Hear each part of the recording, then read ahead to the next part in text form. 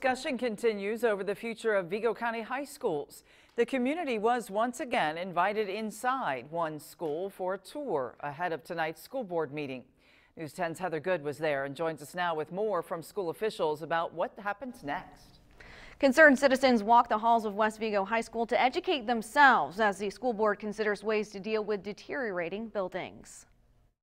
It's interesting to see how little has changed since I was in high school, which was a long time ago. Another group in another high school touring the halls, classrooms, and beyond to see what needs fixing. Clearly there are roof problems and issues with pipes and that sort of thing, but I will say that it looks like the staff does a really good job taking care of things as best they can with the age of the building. Adults have been touring each of the 3 Vigo County high schools as discussions continue about what to do about the aging buildings.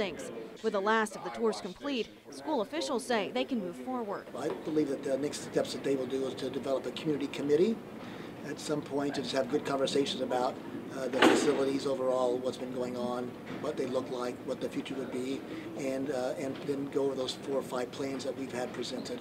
Those options range from building new, combining schools, renovating, or a combination. Meanwhile, new research shows the student population district-wide will shrink by nearly 500 kids over the next 5 years and hundreds more by 2028. According to researchers, the decline is due to many factors, but mainly young adults moving away and starting families elsewhere.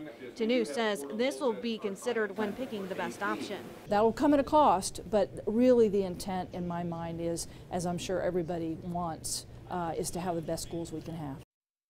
TNews says a committee could be created in February with discussions lasting about 6 months. The school board will work with consultants to decide when they're ready to bring a plan up for a referendum.